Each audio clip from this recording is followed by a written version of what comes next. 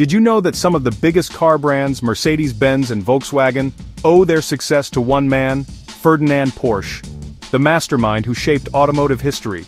But his journey wasn't smooth. It was filled with obstacles, war, and groundbreaking inventions that were way ahead of their time. Born in 1875, Porsche didn't follow his father's blacksmithing trade. Instead, he was obsessed with electricity, a rare fascination at the time. He built his own generator at just 14 years old, lighting up his family home. That spark led him to engineering school, setting the foundation for a revolution. By 1898, Porsche created his first car, Porsche P1, an electric vehicle. Yes, you heard that right. Electric cars existed over a century ago. He didn't stop there.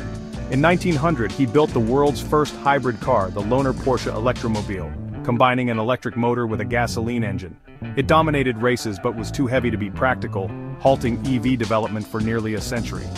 Porsche's genius landed him at Daimler-Benz, where he built the iconic Mercedes-Benz SSK, a beast of a car that dominated races with a 7.1-liter, six-cylinder engine reaching speeds over 285 kilometers per hour.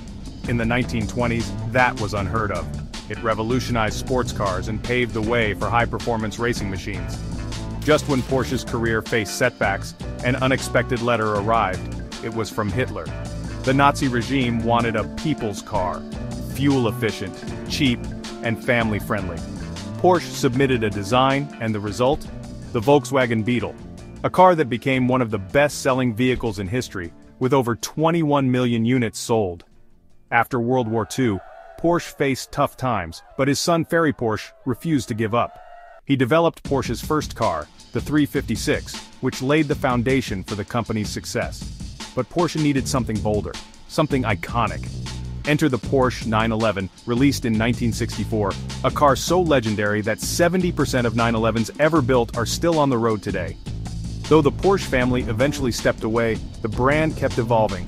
In 2002, despite skepticism, they launched the Porsche Cayenne, proving that SUVs could be sporty too. Today, Porsche remains an automotive powerhouse, blending luxury, speed, and innovation. From electric pioneers to race car dominance, Porsche's legacy is unstoppable, a brand that shaped history and continues to rule the roads.